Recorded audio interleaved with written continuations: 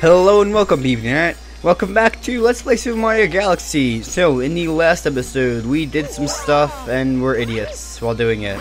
So, basically just, you know, the normal stuff you expect from this series. So, today, we're going to be taking on a, what's it? Yes, a prankster comment here in the engine room. No, I just saw the map. I just need to grab the thing, I just need to grab this, and I just need to go to the Sea Slide Galaxy yet again. And I just need to, you know, get launched there, and I need to hear the beeps. There we go. And I need to just take on the underwater Cosmic Mario race. Ooh, okay.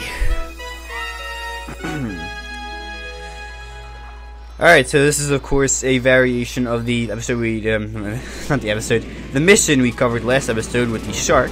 Except now, of course, we're racing Cosmic Mario, and we don't have to go through the rings this time, so that's pretty cool.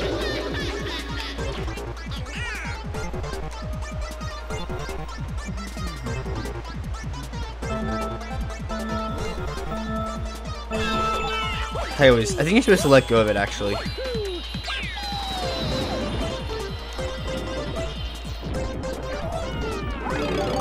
Let's go. So, I'm just gonna try to go for the rings. You gotta go for the rings. Alright. So yeah, so far actually it looks like well, I missed a ring, but whatever. So far actually looks like I'm doing better than him, so.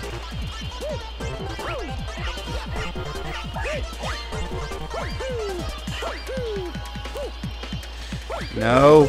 God damn it all. And apparently Mario has warping abilities, so you couldn't have just warped the star then? That might have been smarter, Mario.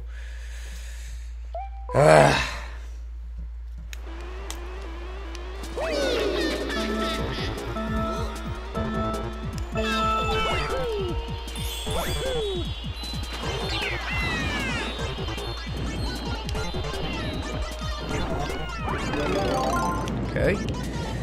Fully. That is time.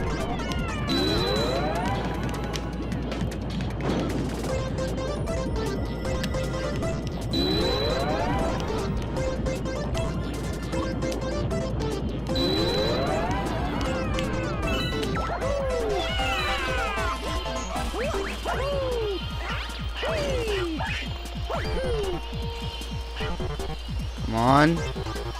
Yes! Alright, there we go. Second time's the charm. That's actually not the saying, but you know what? It works for this situation. Alrighty then. So, now we're gonna head back to the garden and take on a couple galaxies there I actually really like. Okay, I should only do one. I did say there was one we were gonna do last episode, so we'll just cover that one. And I know I do have enough to actually unlock that Hungry Luma, but I think I'm gonna wait until we're done with our next galaxy, which is I forget the exact name, but I think it's like, yeah, we'll see when we get there.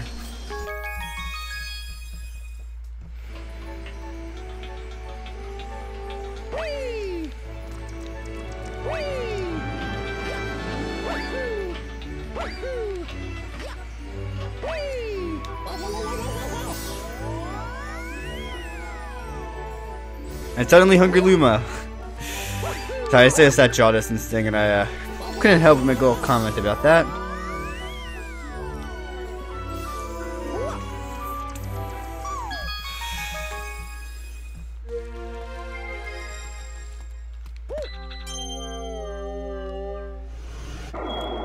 Alright, so while I'm not going to be covering this yet, I do plan on covering this in the next episode. This is the Matter Splatter Galaxy. The one we're going to be covering today, Matter Splatter is one of my favorites, but the one we're going to be covering today is Melty Molten Galaxy. That's one of my favorite galaxies in the game. And of course I can't even remember the name of it. So, you know. Wonderful. Anyway, the Sinking Lava Spire. Real quick, this is one of those galaxies that part of why I love it is just the music. So I will shut up for a minute so you can hear the music. Kind of bask in its greatness. Enjoy.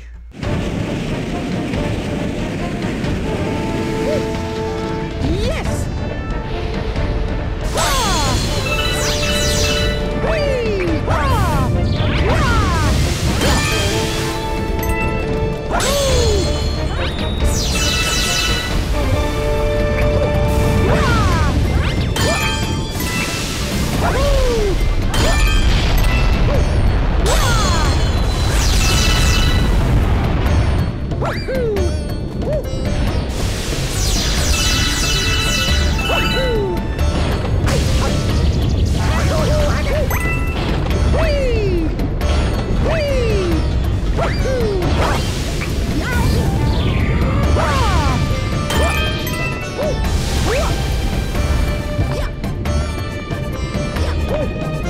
think that's enough.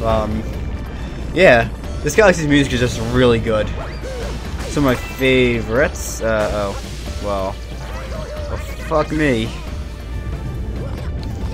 That's pretty much like half of this Let's Play. And my Skyward Sword Let's Play. You can watch that if you want. That's, you know, a thing you can do. Wanna support some dumb kid, you know. I'd appreciate it. And there's actually a little secret if you wait a second. Come down here, and there are just...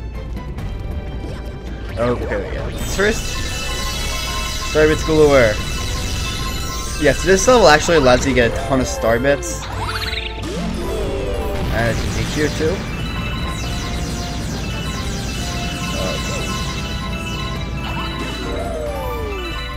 There's actually to the point where there is a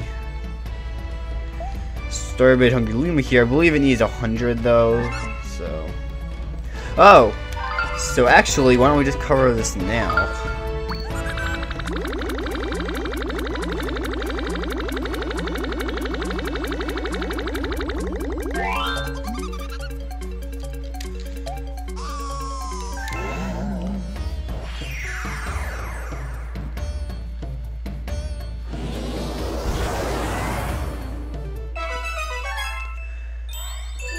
Of course, a new planet was born. Let us check out what this new planet has to offer. Oh, wait, I think I remember this actually. Okay, I think I remember this area. Let's see here. If I'm not mistaken, this is a Silver Star level. Yeah. Okay, so this is a Silver Star level. Because you have these little things from we have these things from King Caliente's boss fight.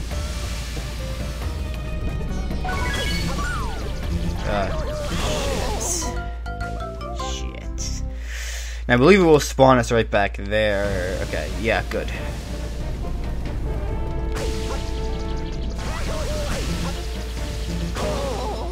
Well, that was smart.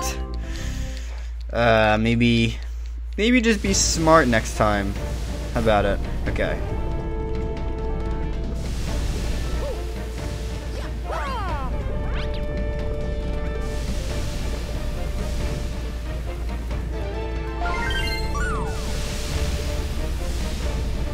Alright, let's just wait here for a minute. Maybe actually... Again, just not be idiots. It will take you places.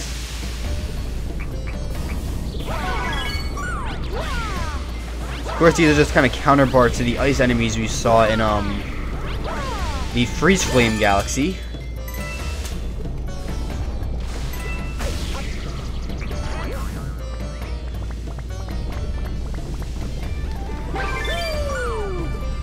Probably grab that coin. It's weird right now because just to like see everything like kind of straight-ish, I'm like tilting my head. Like it's really not helping. What are these things? How do you kill those things? I don't think I ever figured that out. Oh wait, that's all 5 of them. I was about to say all 7 of them. Because apparently I don't know how to count. Let's go for it. Yeah, I made it. Alright, so, there we go. That is a little taste of the Melty Molten Galaxy. Like I said, one of my favorites. I just like fire. The music in that galaxy is just spot on. I think we only got 8 star bits actually, but it should... yeah, okay. Yeah, so it should still be enough to feed the Hungry Luma though, and that'll actually contrast quite nicely from that level. Why do I keep saying episode instead of level? I have issues. I just need to learn how to use the English language better.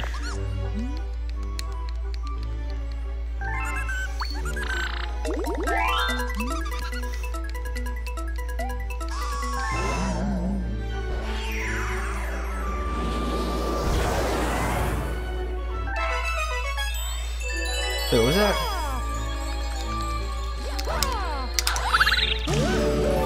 Wait a second. This might actually not be the one I was thinking of. Crap, is not the one I was thinking of. So there actually are two more then. I always forget whether or not there's actually a separate Huggerlima for the garden or not. But I guess there is. And that one has levels I really don't like. Wait. Alright, sorry about that. So, we actually did do a level like this a few episodes ago in the, what was it? Ghostly Galaxy. And I remember this because I am actually editing that episode right now. Well, not at this exact moment, of course, but when this is being recorded, I'm in the process of editing that episode. So, it's pretty fresh in my mind. Yeah. That should show you just how far in advance I usually record these episodes. It's not always like that, of course, but I usually record these pretty far in advance. So this is just another race with this guy. It's kind of like a rematch. Although this time we're in Boo Mario form instead of regular Mario form, so maybe it just doesn't recognize us. I wonder if he's going to say at the end of the level.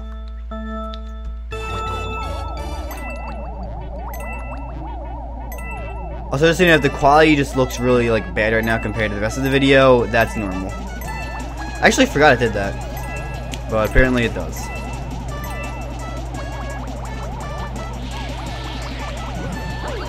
Okay.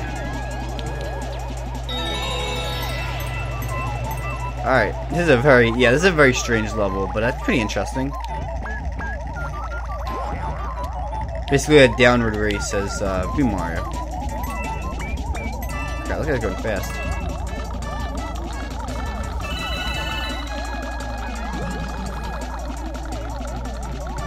Come on, Boo Mario has no speed.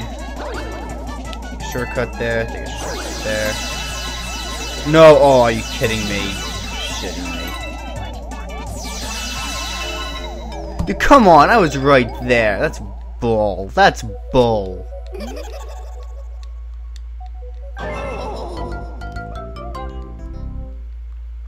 Boo.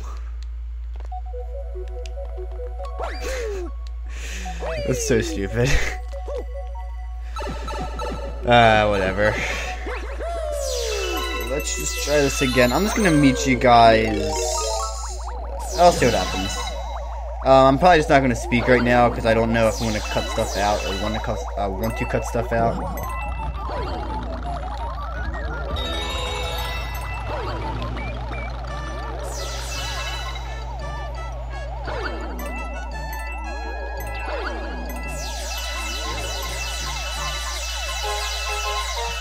Well, So yeah, that went a lot better. Alright, so I'm only 15-16 minutes in this recording, so I guess, considering usually by this point probably like a minute or two cut out, I'll do one more level.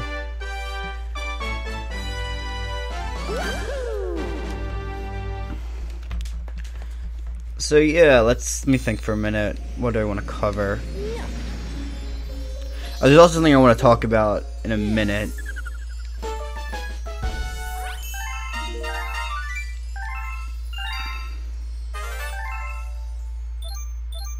We have a new Galaxy in the engine room, so I guess you can check out the new Galaxy. Well, I'm trying to think. We have kind of stuck with that. I say we go back to the kitchen. Okay. I don't know, you can check out the new engine room Galaxy next time.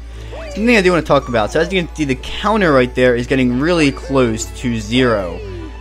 That's when the final level is going to be opened up. So what I plan on doing is actually covering that final level just about as soon as possible. Obviously, I don't want that to be at the end of the video. But, so I'll probably do like one Galaxy before it. But, because it is a decently long level. But that obviously won't be the ending of the series. By that point, we'll only have 60 stars.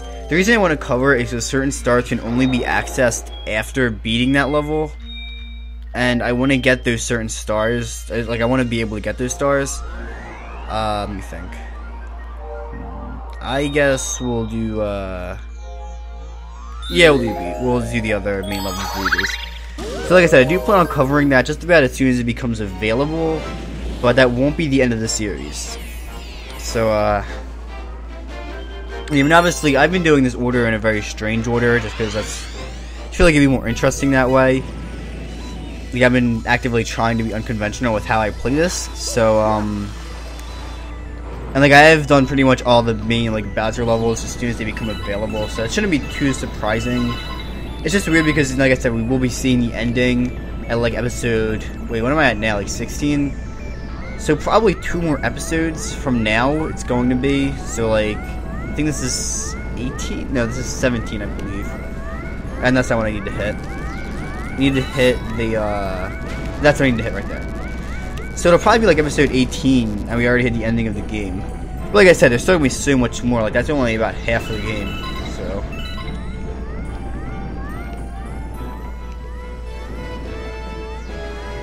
And swimming controls. Oh shite! I am low in air.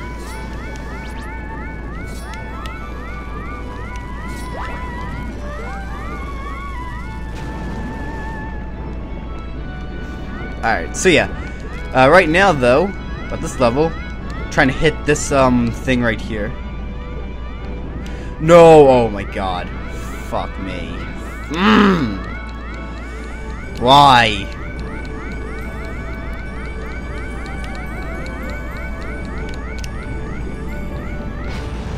Thank you. Jeez, that was obnoxious.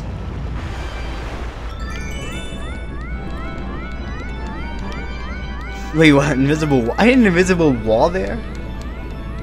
Huh. Yeah, obviously, swimming controls in 3D games isn't always the greatest thing in the world. No, crap.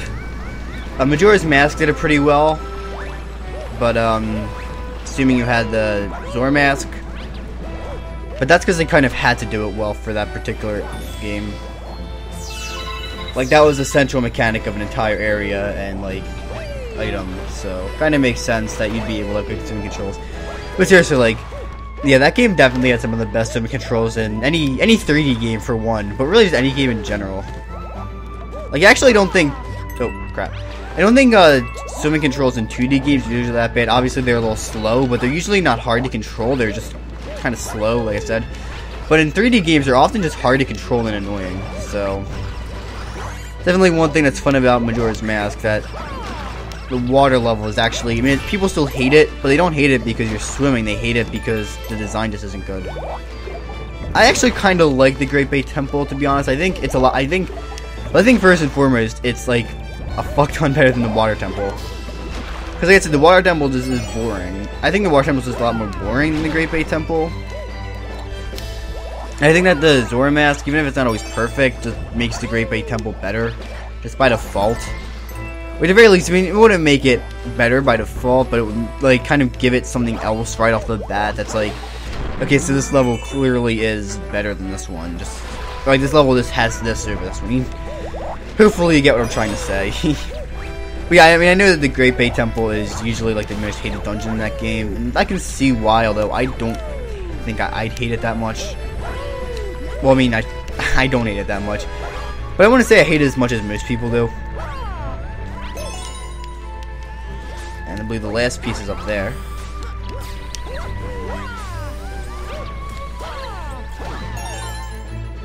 Alright, now we just have to pull ourselves up here.